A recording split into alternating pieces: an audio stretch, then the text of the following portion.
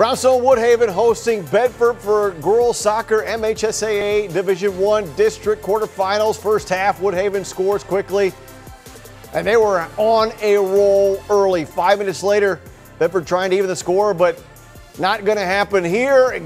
Nikki May for Woodhaven, a hat trick in today's action. Still early in the first. Warriors running up the side. Quick pass over to Olivia Alexander, her team leading 19th goal of the year. Hey, Mules, great season, but they fall 6-0.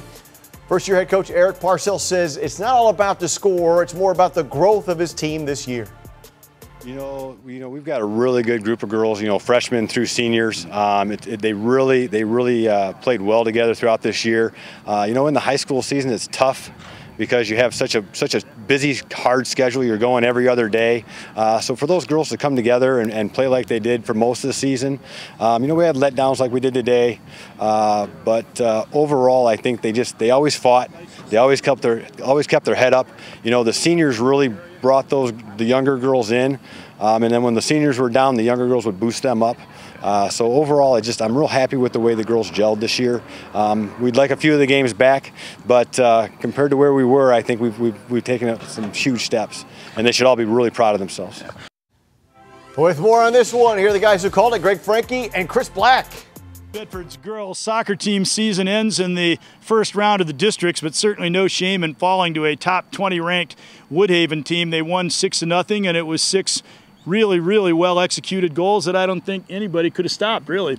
Yeah, and differentiation in all the goals. So if you would have stopped one, congratulations. There's 5 different types of goals they're going to score. So it was fun to watch from that standpoint. But yeah, they were difficult to defend against. Bedford hung in for a while, but you can only absorb so much. I think the main thing when you play a game like this, if you're a Bedford team that's very young, 3 of their top players are freshmen, and they have a number of sophomores and juniors, that you're a young team and you try to take something positive out of the game, and there's certainly a lot of material there. They had a very strong team they were playing.